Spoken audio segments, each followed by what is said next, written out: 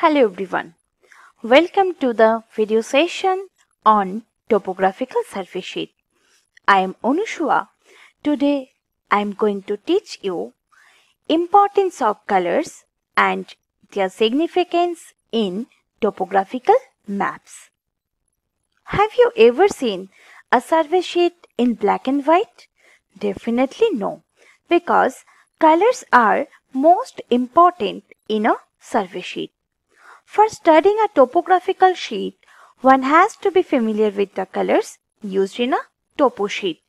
These colors are called conventional colors as they are accepted all over the world. Interpretation of colors in topographical map. Here we can see some of the color what we need to know to read the topographic map properly. For an example, yellow shows the cultivable land in the survey sheet. Green signifies the forest area. They are also called yellow wash and green wash in the question. That would be asked in your question paper. White signifies the uncultivable land. Uncultivable land means it is rocky. It is not fit for cultivation. You will not find any sign of water and it is simply not possible to carry on to cultivation in such area. The blue signifies the water or water bodies. Brown color is used only for contours and their contour heights. It shows elevation above sea level. The black color, you can see all the dry streams and dry ponds are shown in black. Next color, that is red. The red, as you can see for settlement, we can see that will be red in color. So these all colors we need to know. Now let's see what is the significance of these colors in the topographical map. Which colors are used on topo sheets and what is their significance? We have already learned about the colors used on topographical map in short. Now I will discuss about these colors in detail. There are 6 major colors in survey sheet which are important in your topography. Firstly, it's black. All names are written in black. Broken ground, river banks, dry streams, surveyed trees, heights and their numbering like we can say benchmark, relative height, or triangulated height, etc. Railway tracks, telephone and telegraph lines will be black in color. I will show you how this conventional sign looks in next video. Now the next color, that is yellow. Yellow color on map signifies cultivated areas. These are agricultural land.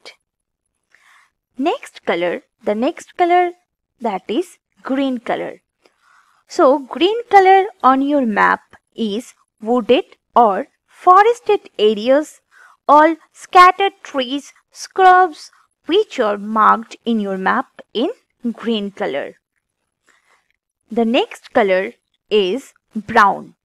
Brown contour lines are contour and contour lines will be brown in color.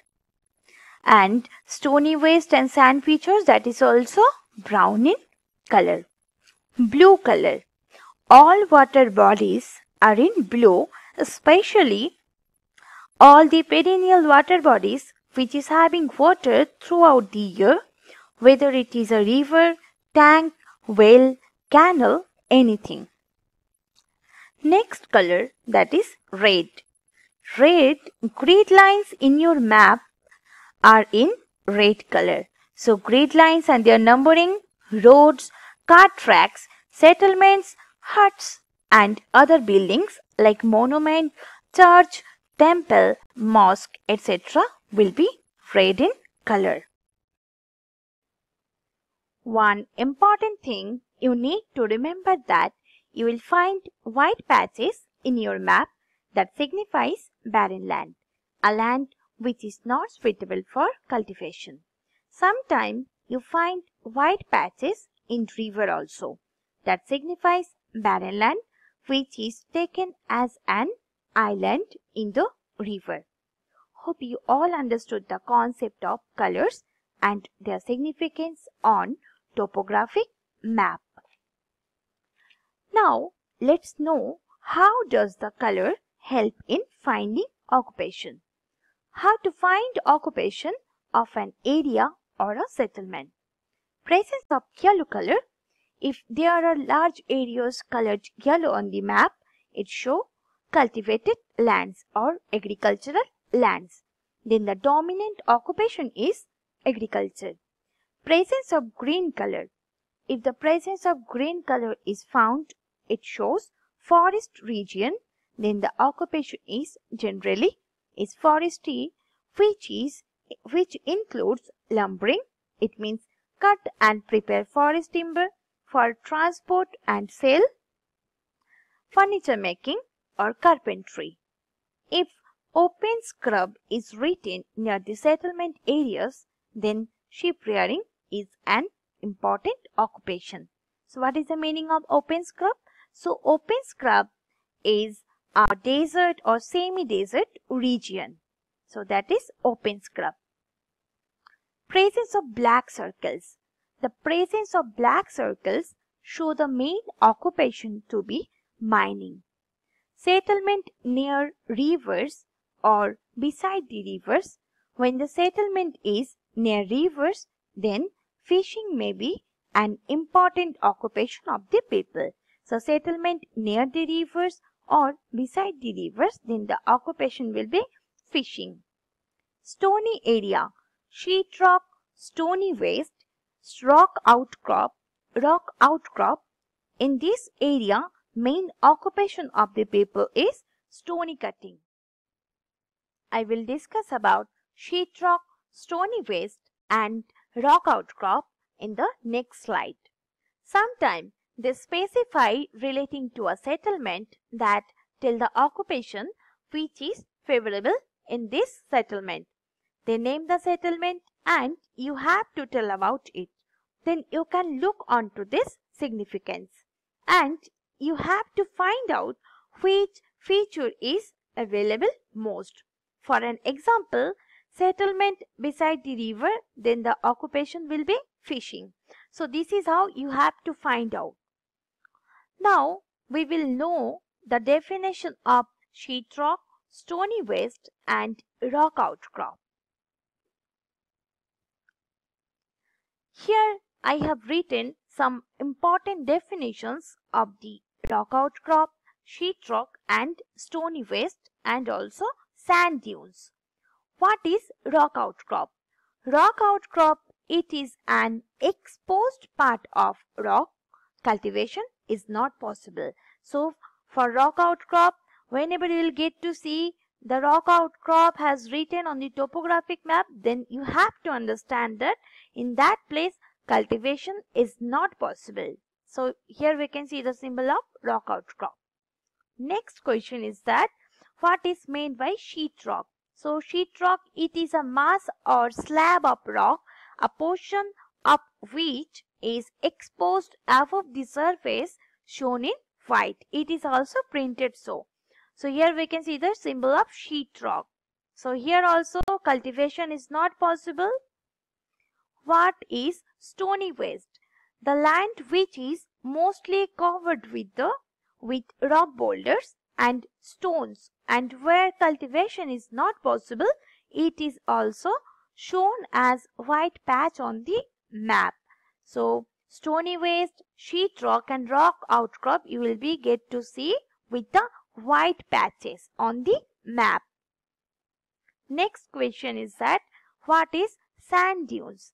Sand features shown in brown on the map formed due to wind deposition in the desert region. Okay, so that is sand dunes, and here we can see the symbol of sand dunes.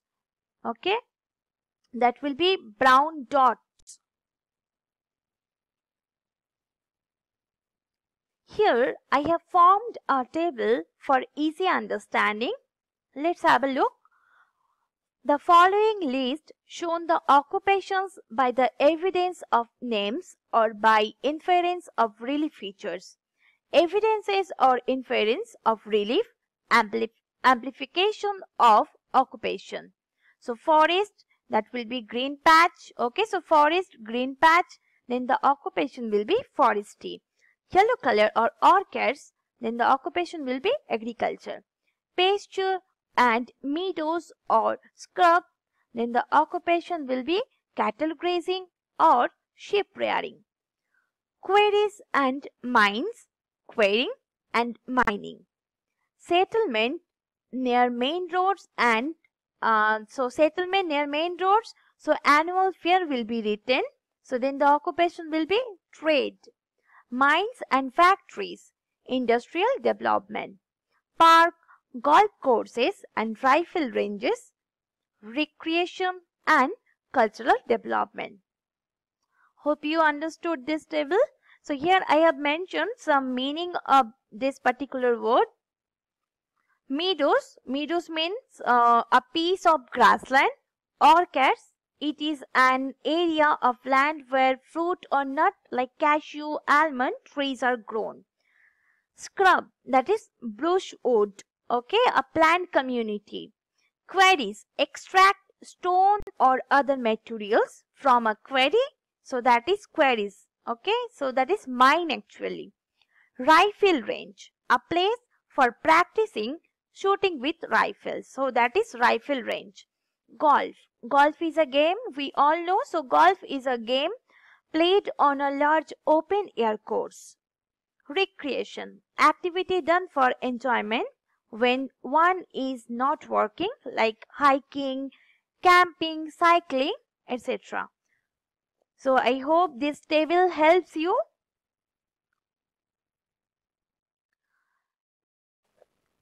Now we will try to understand about colors and occupation with the help of this question.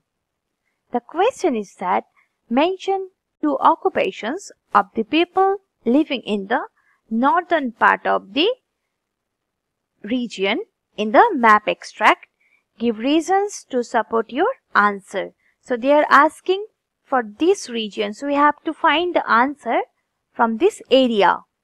My first answer is that cultivation. The occupation will be cultivation or agriculture. Why?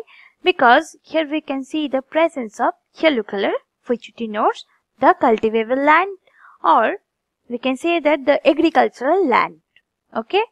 The next answer is collecting forest products, because here we can see the presence of green color. Okay. So we can say that green color shows forest region where herbs collection, foresty, it means collecting forest products, cattle or sheep grazing, cattle or sheep rearing have been done. Okay. Hope you understood how you have to write the answer. Hope you enjoyed the session. See you in the next video. Thank you.